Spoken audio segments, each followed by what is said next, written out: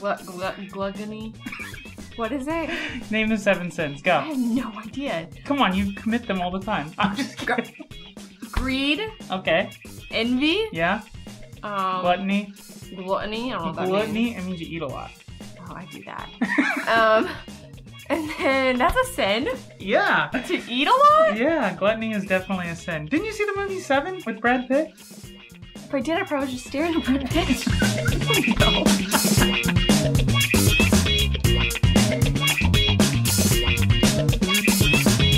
And we are live, folks. Welcome to the Sit Down Standards Kickstarter Preview. My name's David. I'm joined as always by my favorite board gamer, my wife, Alyssa. Hello. And today we're taking a look at the 2 to 5 player Take That card game, 7 and 7 from Times Infinity Games. Now, in this game, players are going to be competing to gain the 7 virtues with their little halos, or the 7 sins with their little... layers. That's right. But before we determine who is the most virtuous or the most sinful, let's talk about what's included in the game. Take it away, Alyssa. All right. In this game, since it's a card game, you will be getting a deck of cards. Yep. There's 2 types of cards. You're going to have your main set of cards, and these will list your sins and virtues on them. Yes. So you have your 7 sins and your 7 virtues. And in each card, it's halved. So on one side, on one half of the card, it has a virtue. On the other half, it has a sin. Yeah. And you choose which one you want to play for those. And then you have your unique cards. There you have cards such as like converter cards. So these allow you to kind of flip it, flip the card from a sin to a virtue or vice versa. Yes, maybe someone had flipped your card, so you need to flip it back. And then you also have wild cards. You have wild cards you can play that can count as any virtue, count as any sin. There's also some wild cards that are halved, so they count as either or. Yeah. And you can decide at the end which one you need it to be. So now that we know what's included with the game, essentially the way you play the game, it's actually a very simple game to learn. It's what you're going to be doing is getting either the first player to get either all 7 virtues or all 7 sins wins the game. Right. But what's going to be happening during the game, a lot of these cards, when you play them, because on your turn you're either going to play a card and draw a card, or you're not going to play a card and draw 3 cards. And again, guess how many cards you can have at the end of your turn?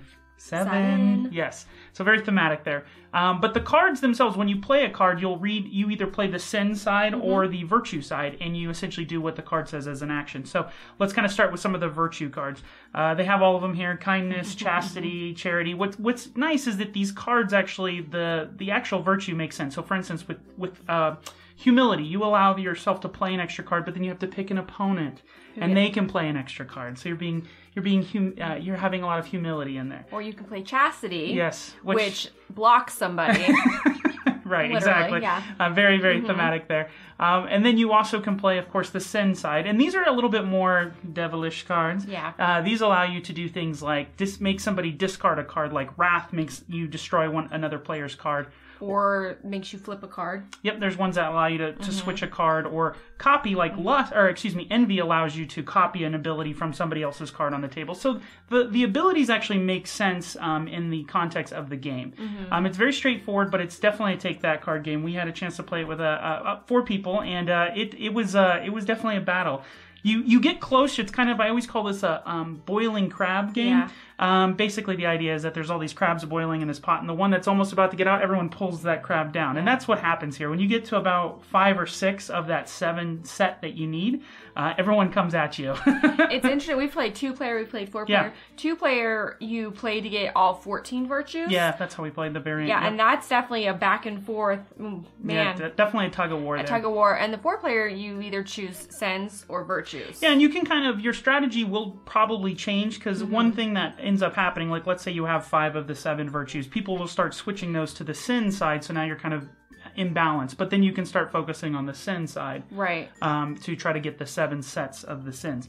So the artwork in this game is fantastic. I like the little cherubs and little devils. It's cute. Very, very cute. And then one thing too, when you're playing 4-player, when you just need, maybe you're going towards virtues, but possibly the sin, you want to play that side of the card because that helps you out more. The ability makes more sense. Yeah, so there's sometimes it makes sense to kind of, even though you might be going for one particular set, either virtue or sin, to play the opposite side, because it gives you an ability that's more beneficial at that moment. And down the road, you can convert it. Yeah. With another ability from a card or a converter card. So there's a lot of playability.